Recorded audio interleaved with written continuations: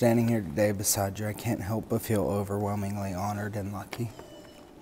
I pledge to listen to your advice and occasionally take it. I promise to laugh with you, cry with you, be silly with you, dance with you, dream with you, and continue our traditional Wednesday night sushi and Survivor. It's been 343 days of engagement. I had to do the math for that. And every day I would wake up feeling honored to call you my fiance. But I think we can both say without a doubt that 343 days is long enough. I'm ready to call you my wife. I love you. Matt. Our story is my favorite one to tell. For a long time, I didn't believe that a man like you existed. A man who was loving, incredibly selfless, kind, and who could rock a fedora on any occasion. I promise to be a steady rock for you to lean on. And most of all, I promise to pray for you, show you grace, and do my very best to show you the unconditional love of Jesus. I love you. May they love each other deeply. May they love passionately so that their lives will glorify you. Father, may they love others in your name to be happy to share with them not only Jesus, but their lives as well. And may your goodness and amazing mercy follow them all the days of their lives. In Jesus' name I pray. Amen. So guys, it's by the power vested in me and my privilege to pronounce you husband and wife. Matt, you may kiss your bride.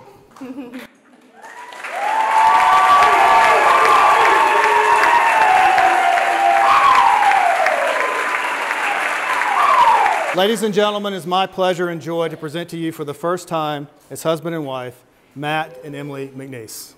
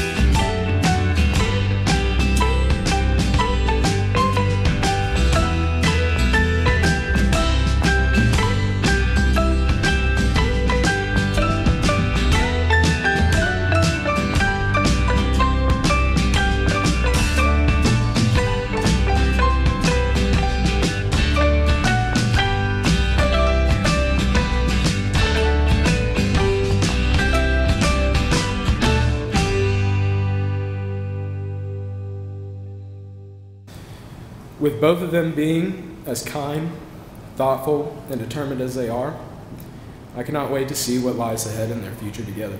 From starting their teaching careers, to buying their first home, to eventually starting a family together.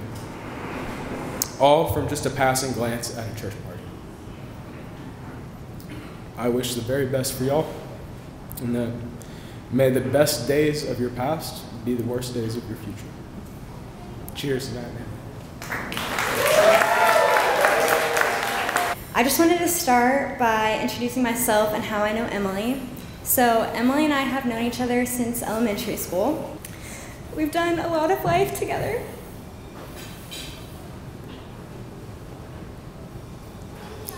We have so many memories, from vacations to Hilton Head, Disney World, dance parties in your house, leading small groups together, cheering together, having crushes on the same boys in middle school, a Friday morning breakfast with our dads, going to New York with our moms.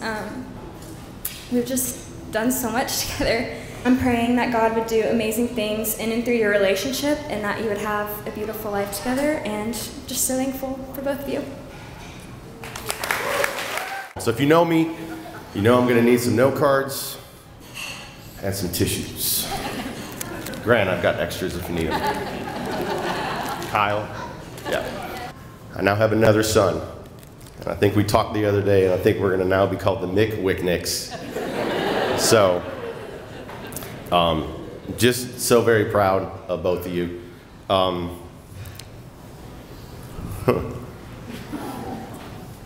want to thank Julie for being a great mom to the kids. We gave you guys some challenging situations through life, and like my stepmom said last night at the rehearsal dinner, you guys persevered. I always thought I would stand up here and say no one is good enough for my little girl. The one part of that song where it said that.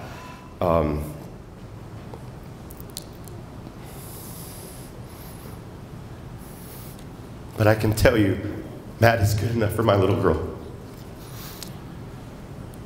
When those dreams you're dreaming come true, and the work you put in is realized, let yourself feel pride, but always stay humble and kind. Don't take for granted the love this life gives you. When you get where you're going, don't forget, turn back around. Help the next one in line. Always stay humble and kind. I love you both so much. And let's dance.